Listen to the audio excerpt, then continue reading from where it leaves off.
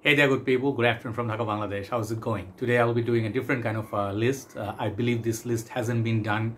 At least I haven't seen this kind of list in the YouTube community. But if there is, I do apologize. But this idea came from one of my subscribers and I'm really sorry. I forgot to take note. I definitely saw that comment and the credit goes to him. So the brother who asked me to do this list, thank you so much. Please let others know in the comment section or in our group who you are, okay? That's the first thing. Second thing is this list is initially I thought I would do just top 10 because I had about 9 to 10. But dear brother Dr. Jafferi, he lent me some of his perfumes when he heard that I'm doing this video. He lent me some of his bottles. So it's going to be a combination of his and my bottles. Another thing is they're going to be designer niche. Okay.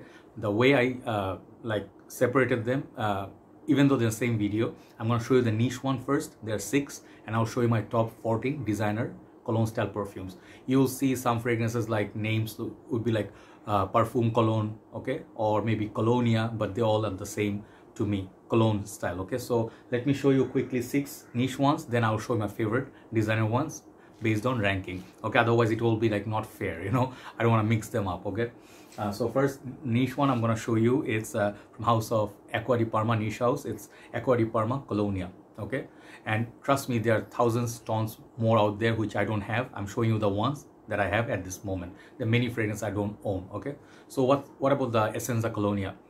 I mean Colonia ESsenza. It smells fantastic. It's very, very beautiful. It smells kind of like many other fragrances, fresh fragrances out there. But check out my review. I have reviewed all of them. So number 6 in the niche house, niche line, Colonia ESsenza by Acqua di Parma. First niche. Second niche I'm going to show you same house. This is Colonia Intensa. This is a little bit better than the other one in my humble opinion. It's a lot more zesty. It's really, really nice. It has a sweetness of orange blossom neroli, and it has some lemon and then some fruity touch to it, but I don't remember exactly all the notes. But this is exactly like kind of fragrance you want to wear in high heat. So number 5 is Acqua di Parma. This is Colonia Intensa. These are all doctor's bottles. Okay. Third one I'm going to show you is that Nishane Colognize. You can see Nishane Colognize, you can try Nishane Saffron Colognize. Both are kind of like cologne name is there, but I just saw Sebastian Zara yesterday. He did the review already, but I would still do the comparison between the Colognize and Saffron Colognize. So that's my next one from house of Nishane. Number 5 I'm going to show you, I think, yeah, number 4 I'm going to show you is Roja of Elysium. Okay, Parfum Cologne. This is fantastic, fresh, and one of the best bergamot apple kind of combination. People compare this with Aventus, but it's the same ballpark, but it's a different fragrance. It's a beautiful little creation. If you can afford it, definitely buy it. It's the most affordable Roja, and it's still very, very good. So this is Elysium or Elysium. Next one I'm going to show you is my favorite, and this is called Enigma. I just want to let you know one thing, like from this line there are 5. Scandal, and I think was the other one. There are few more, but I like the vetiver one a lot too. If I had the vetiver I would show you, but Enigma is a creation. Enigma, it's a fantastic fragrance. You can get the EDP extract, whatever version. This is like winter baby. Really love. It's a cola smell. It got that boozy vibe. It has that tobacco. One of the most unique creations out there with very, very good performance. Okay, that's my second last one. But the number 1, according to me, if you really talk about cologne style perfumes, this is in the niche. So far I tried on the best ones. This is Creed at its best. Okay, you guys know this is Creed's Aventus cologne. I have some juice left, quite significant amount. I wear this whenever I feel I'm in the mood for it. Got the beautiful apple note, lemon note. Sometimes it feels like pineapple, but there's no pineapple in this, enlisted I guess. And there is just so much fruitiness, so much citrusiness, and just nice birch, fresh, clean, fruity, citrusy, woody. So number 1 today, niche one, is Aventus cologne. Okay, so those are out of the way. So let me focus on the 14. I wish I had 15, so I could have done like a 15 designer cologne style fragrance, but it's okay. So these are all gonna be according to my liking. You can feel differently about them. Don't bash me too much, but try them all. They're all nice. Okay, first one, number 14, it's gonna be Dior Eau Sauvage Cologne. This is my least favorite from this whole collection or line. The reason being, I had this perfume, I sold it off because on the dry down it gets a little bit like I would say bitter, you know, like not really the most natural citrus only like the original or the Parfum. This one gets really, really bitter on the dry down. I don't know if it's the vetiver that takes over or something in it. It's just the citrus becomes bitter, so it's kind of like a lemon pledge or lemon skin rather than a lemon pulp. Okay, so that's my number 40, Eau Sauvage Cologne. But it's a good fragrance with good lasting power, and it has this beautiful magnetic top. Next one, again Dior, and you'll be surprised why these Diors are so low in the order. I'll tell you.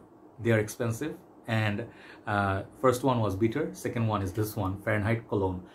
This basically replaced my favorite, Acqua Fahrenheit. Basically this is discontinued, hard to find, but they replaced it with this one. You can find the Fahrenheit Cologne, but the Cologne has really terrible performance on me, and I feel it's very watered down, and it's just like everything is just, every single note is watered down. It made like kind of like transparent, this kind of watery vibe.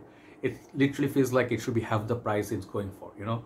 And it has the vibes of Aventus, but you can get Ferrari Vumo. It has better performance than this, okay. But it's a nice fragrance, but I like Acqua Fahrenheit by far. So this is number 13, Fahrenheit Cologne. Number 12, here we go. These are the good stuff. I mean, these are, from now on, I like all of them, okay. Next one, 12 is 4711 Cologne by, I don't know, I can't say this house name. Oh my god, anyway, never mind. 4711 Cologne from the original from Germany, I think. Yeah, so this, I have still a little bit left. This is a small bottle of 100 ml. Why am I calling this small? Because you can buy up to 500 ml of massive bottles of these. These are splash, can be had for sprayer. Very, very affordable, and it actually inspiration behind Tom Ford Neroli Portofino. That's the main reason. You can even get Ferraris, Bright Neroli. They all smell fantastic, but something about this perfume, it's really natural. Just the sad part is longevity is very, very terrible. Half an hour, it's totally gone. But some people get good performance, but I usually get like half an hour at most. 4711 Cologne, I'm going by the smell. So number 11, then we get top 10. Okay, number 11 I think is a discontinued fragrance once again. This is very nice. This is a very nice perfume, but I actually prefer the next ones over this, even though this has very good performance. Especially like, I think from now on, the next ones, none of them perform better than this one. This is the best performer in this whole line. This is 1 million Cologne by Paco Rabanne.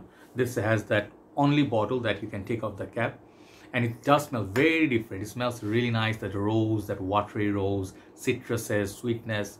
The performance is just so good. It's as good as the 1 million. This definitely is an underrated fragrance. It's a dark horse, okay. Really, really good for summer and spring. Try it out, it can be unisex. So next one, I think number 10, okay. Yeah, number 10, it's gonna be a fragrance. I have a similar fragrance up there in the top 5, but I like this a lot too. It's very similar to that. This is Mercedes-Benz Cologne. Now it's becoming tough and rare to find, but I enjoy this fragrance a lot. This is basically a clone of Dior Homme Cologne, but I prefer that one by far. But if you are on a budget and you want something similar, 120-25 ml, I guess, you get from this. Amazing looking bottle, beautiful, refreshing, blue and green. Really nice, fresh. It's a little bit less tart, more sweet compared to the Dior. But you can also get Jimmy Choo Man Eyes, similar, or some of the Zara ones. But Mercedes-Benz Cologne, if you can get it for a good deal, get it. Good fragrance with very solid performance. Next one, I think number 9, it's a fragrance. Most probably many people do not like or understand the line, but I really like it because I know it since the beginning. This Armani Code Colonia. Okay, here goes the Colonia name. This fragrance, it's very underrated. Very underrated. First time I tried it, I really, really loved it. This bottle belongs to Jafferi bhai again. But the fragrance, basically the Armani Code, it's kind of like a lavender, kind of like a sweet, tonka, heavy, tobacco. This one, what they did, they made it like transparent, like this blue, summery. And some people say they don't get the best performance. It's not the beast mode performer, but it's a very nice smelling 4 to 5 hours goodness, okay. So try out Armani Code Colonia. Very nice, underrated gem. No one talks about it, okay. After that, we're gonna go with a big fragrance. Some of you will be upset why this is not in top 5. It definitely can be in top 5. There is a fragrance in Creed which smells like this, and that is called Original Vetiver, but this is the designer version, Mugler Cologne, okay, or Come With Me or something, Come Together, something like that, the new version. These ones, if you are not into fragrances, you know, you don't like Thierry Mugler sweetness, darkness, or patchouli heavy perfumes, you can start with this. This is entirely different. You can try the new Rainbow collection, but this is the best so far I tried. And the best thing about Mugler, the soapy vibe, you know, it's like a Irish spring, rainy day, very fresh thing in the morning, like neroli, citrus, you know, all goodness. This is one of the best fragrances your summer collection can have. Okay, so Mugler cologne definitely is here, but I prefer the next ones a little bit more. They're a little bit more creative. This can get very simple but very elegant. Okay, Mugler cologne.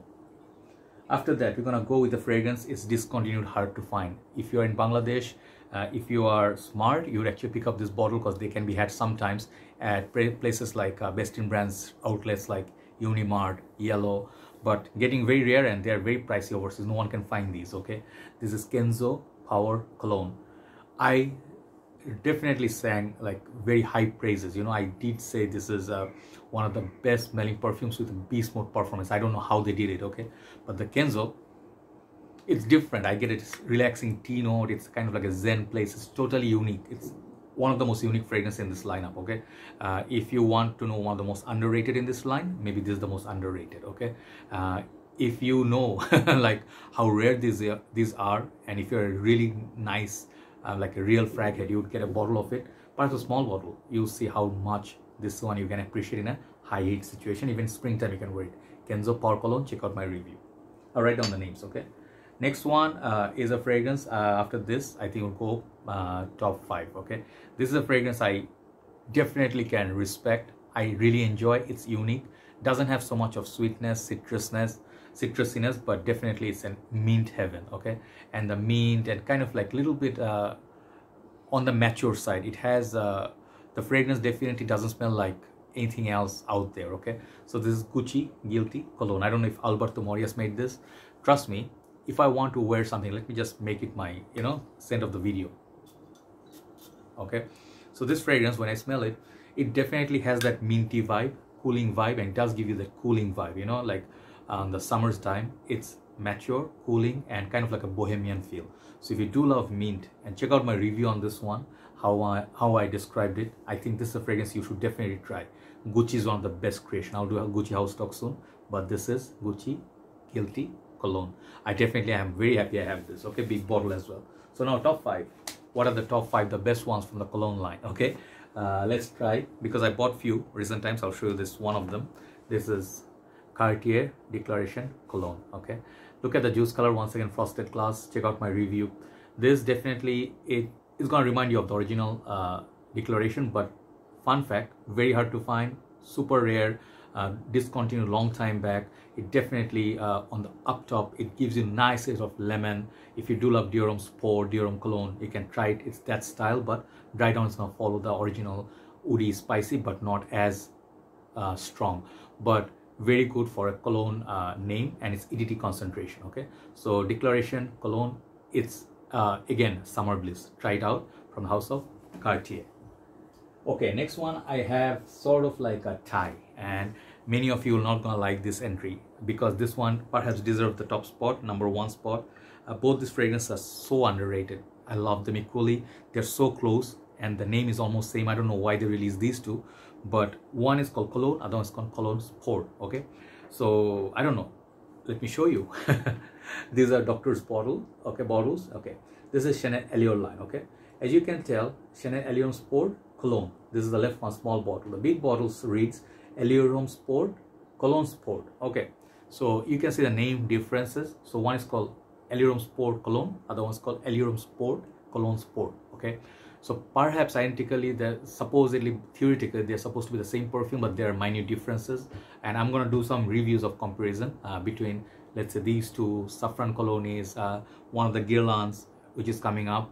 I'll do some comparison video for you to understand better. So these two are fantastic. Citrus base, expensive, very, very expensive, very hard to find nowadays. But if you have these, if performance is not your first category, some people get excellent longevity, but on me, after 2 hours, they're very, very muted. But I cannot deny the fact that quality of these perfumes are so good. Only reason they're at number, let's say 4 or number 4 is the price tag. Okay, I cannot justify the price tag versus the performance.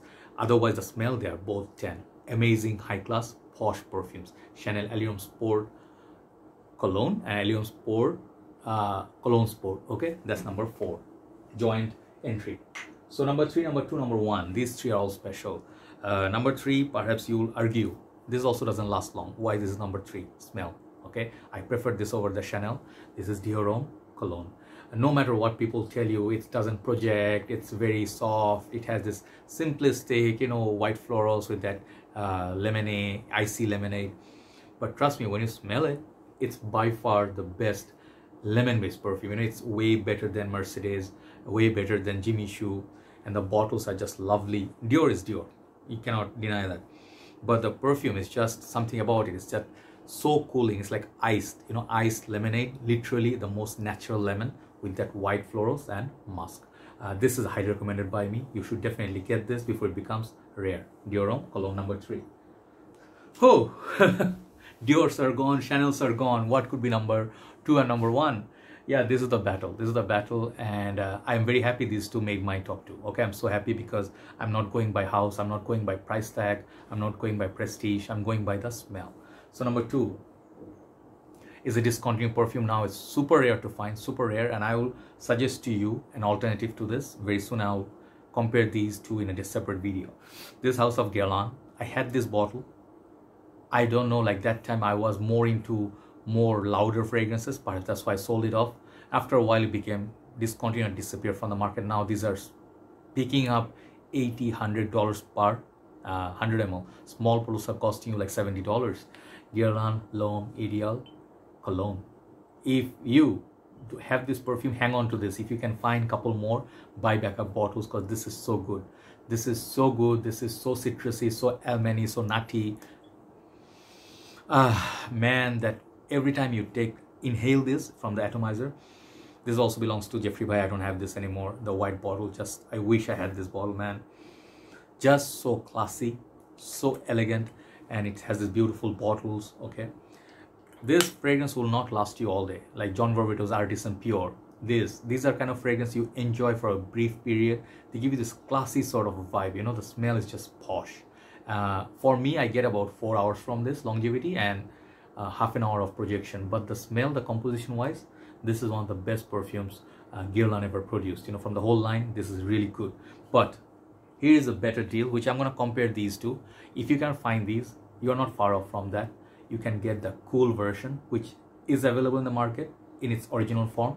It has this nice sort of mint. At first I didn't think much of it. I will compare these two. Okay, if you can find this, you can get it for a fraction of a price, and this is very, very close. Okay, Low Medial Cool. Okay, that's an alternative, but the entry today is Low Medial Cologne.